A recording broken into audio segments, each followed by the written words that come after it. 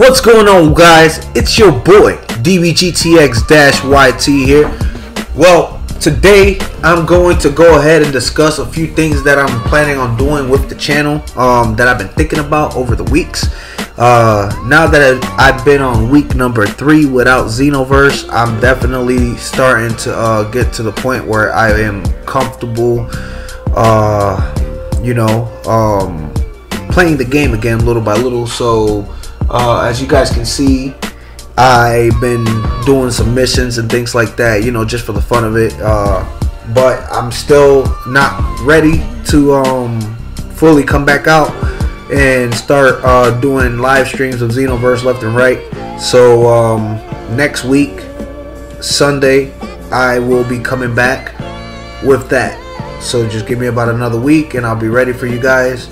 I'm definitely stoked. I'm definitely feeling the rush, the adrenaline rush that I felt before when I played this game, when I first got this game. So I'll be doing that. Also, I'll be getting my Heroes 1 Justice either this week or in the following weeks. So we'll be doing that. But I want to hit on a key topic that I'm gonna do in regards to this particular channel right here on YouTube. Is that I'm going to use my YouTube channel solely for 3 games or 3 category of games, and that's going to be Dragon Ball Z games, Naruto games, and anime games in general. Let's put it like that. But mainly Dragon Ball and Naruto on the YouTube channel.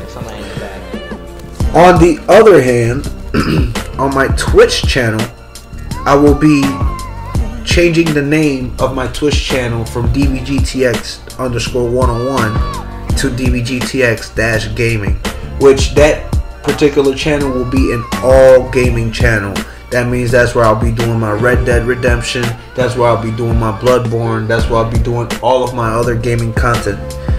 So that way I have a little bit of difference on my Twitch and on my YouTube, and I can focus on both throughout the weekend and throughout the times that I stream and upload content. The YouTube channel will also be used for general upload content and updates. So make sure you guys share the content, the trailers. I hope you guys like that trailer for Jump Force that I made, and such.